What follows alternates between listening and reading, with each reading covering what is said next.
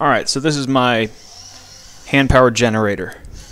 I turn this motor and it generates a voltage and a current which charges this capacitor bank here, and the voltage of that capacitor bank goes to the input of the 5-volt regulator, and the output of that of course is 5 volts, which gets stored in this capacitor and then onto the load, which isn't present right now. And I'll just show you a schematic of the circuit.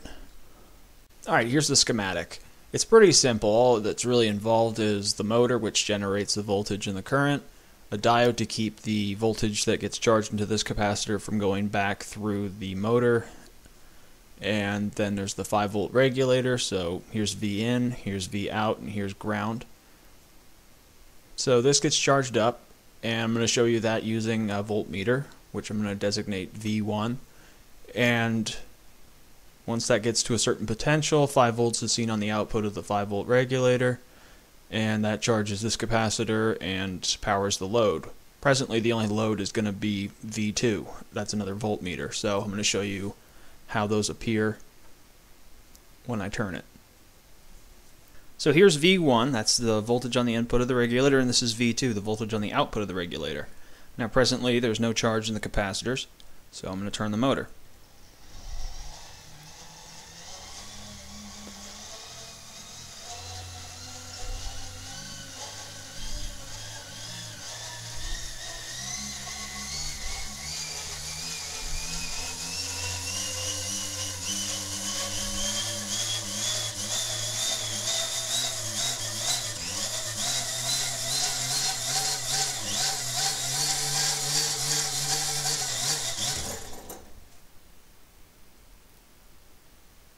And now you can see this one's draining a bit, but this one's pretty stable where it is at the 4.943, somewhere between the two.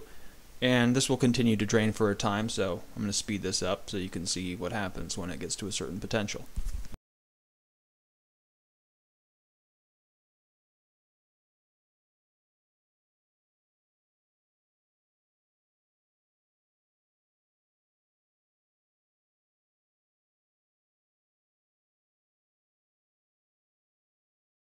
So as you can see, when this voltage here reached about 5.6 volts, this voltage dropped as well.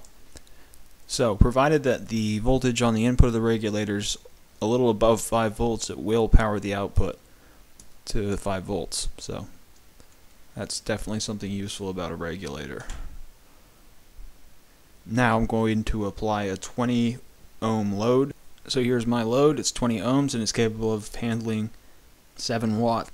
Okay, so I've put the load on, and now I'm going to turn the motor. It's probably going to be a little harder to turn with the load. And I'm doing this primarily to see how long the capacitor banks will last with a load.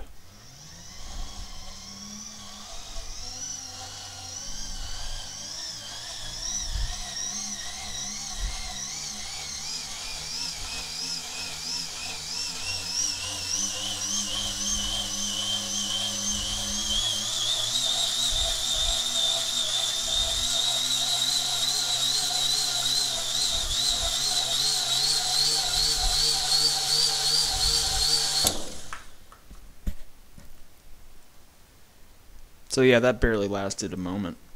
But it still gives you a more stable voltage output. Thanks for watching.